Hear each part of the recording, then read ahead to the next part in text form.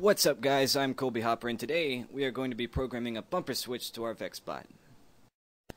This will allow our robot to react after bumping into a surface, which can be useful for maintaining your robot's physical integrity and overall repositioning. So, after fixing your bumpers onto the VexBot and plugging a programming cable into the computer, you can begin programming. Keep in mind that your program and mine may be slightly different due to our robot standards, but the process will be the same overall. With EZC open, let's click on Open Project. Then double-click Samples, again with Bumper Test, and finally double-click the EZC Bumper Test file inside. Now notice what's on the screen, because a lot of it doesn't affect any actual performance. So let's get rid of these two comments here, and this Print to Screen command here. Now that that's done, we need to make some adjustments to our bumper code. Double-click the bumper icon here, change the digital input to 1, and then make sure that Retrieve To says bumper, like so. Now let's adjust the while loop. Double-click on while, then in the while bracket here, type 1 == 1. With that, let's add an if statement under the bumper icon by going to Program Flow and dragging if under the bumper icon. We do this so the overall bumper switch function is only active when the bumper on the VexBot is touched. When this window pops up, click the Add Variable arrow, then click Bumper.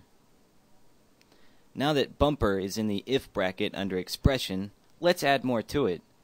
Type == 0 immediately after bumper. Then click OK. Now that that's done, we can add in the actual motion that will move the bot when the bumper switch is touched. You can have your robot move however you wish. My goal here is to allow my robot to move in reverse.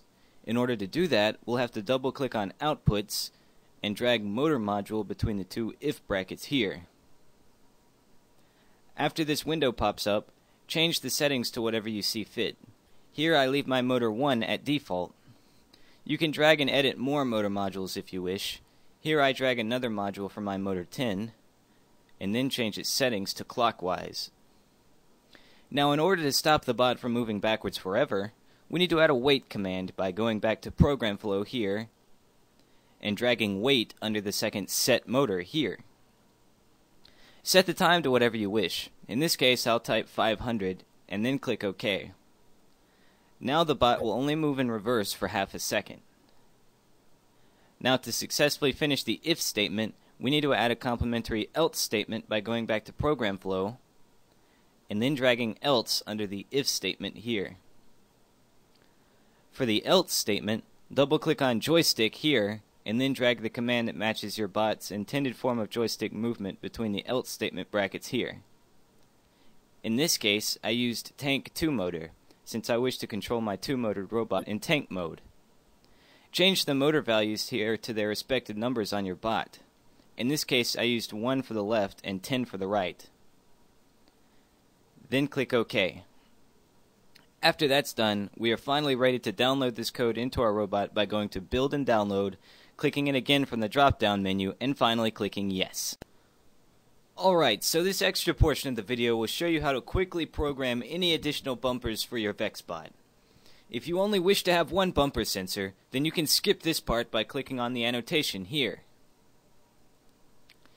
To begin programming multiple bumpers, let's say 2 for example, you will have to copy and paste the if and else statement we made like so.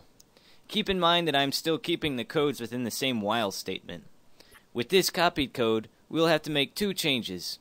The first change is to set the digital input to the other bumper value, in this case, number 2. The other change we must make is a change to the set motor values, so the VexBot does not move in the same direction as the other bumper when this second one is touched. You can set the direction to whatever you wish. In this case, I simply switched the values. If you have more than 2 bumpers, simply repeat this process until your needs are met. Then finish with the Build and Download command.